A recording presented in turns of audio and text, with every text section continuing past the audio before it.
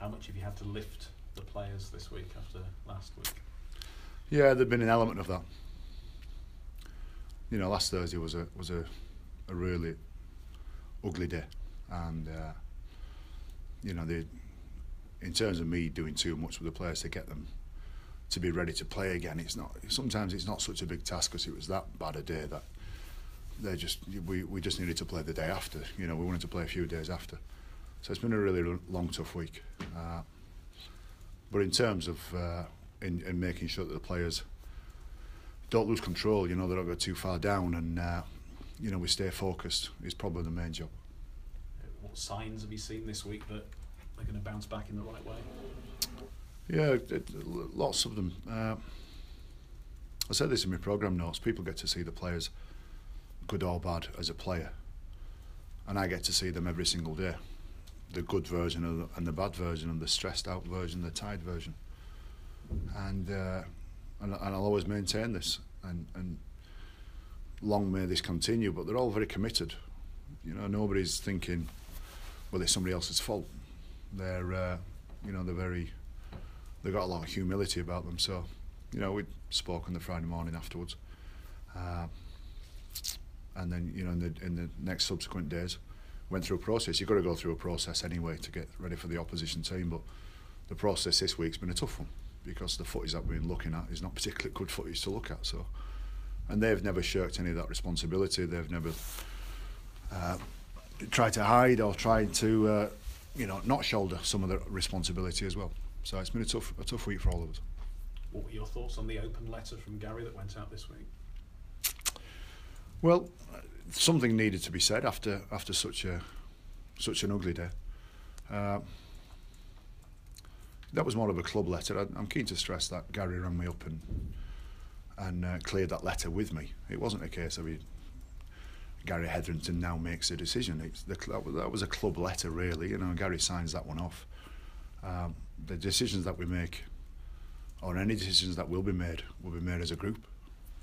And you know, and there's no shirking away that last Thursday we'll need to stand up and be counted and bear the brunt of it. So, you know, I'm cool with what he said in there. I've got no drama with anything that he said in there. Some people sort of read it and interpret it as a bit of an ultimatum. Are they sort of reading too much into that letter? I wouldn't know. I don't know.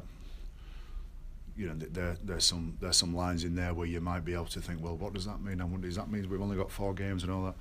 I think any change. I think what Gary's saying there, the club is saying, and what we are saying is, we're not going to just change just after one game.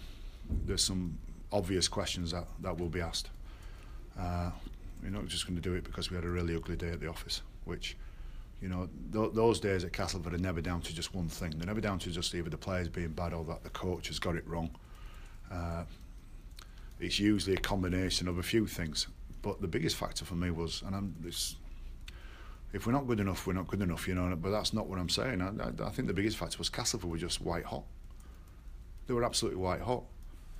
Now, if they're going to be white hot and we're off, and we're missing a few pack members, and Carl Ablett Band and Rob Burrow being ill, if that means we're going to lose, it probably should have been I don't know, you know, 25, 28, 10 scoreline or something like that, and a disappointing day. Now, the real ugly part is that we conceded more points than that, and we shouldn't be conceding 66 points. And they're the questions that will be asked. But don't ever get away from the fact that Castleford were brilliant that day, and it wasn't the case that they had to mount pressure on us. They nailed us sometimes on that particular play, whether it was a miss or an error, or that particular set. And that wasn't that we couldn't defend it, it's just that they were just brilliant on the day. How significant does it make Friday's game? Yep, it's a big game. It's a big game, and I think the next 3 or 4 games in particular are big. This isn't about anybody making ugly decisions or big decisions after the next 4 games, but we want to be in a position in the league where we're challenging for the top, and that's the big thing for us at the moment. What do you expect from Catalan? Unbeaten? Yeah, they've had a good run, and they've had a good run at Henley, haven't they, over the last couple of seasons? So, yeah, they're a strong team. A big aggressive pack and got some outside backs that know how to play. So, you know, we were expecting a good version of them. And Paul Ayton coming back, Lee Burgess coming back as well. That'll be eager to impress. Fired up for sure, yeah. Fired up, but then Leeds Rhinos have produced a hell of a lot of players over the years, and it's not rare for us to be facing our ex-players, is it? Is it actually one of those games where it's irrelevant who you're playing this week is about Leeds after last week? To a degree, I would agree with that. But the fact that Catalans are a decent team, we've got to break them down as well. At no stage was there a temptation to say it doesn't matter who we play this week. We've got to get ready for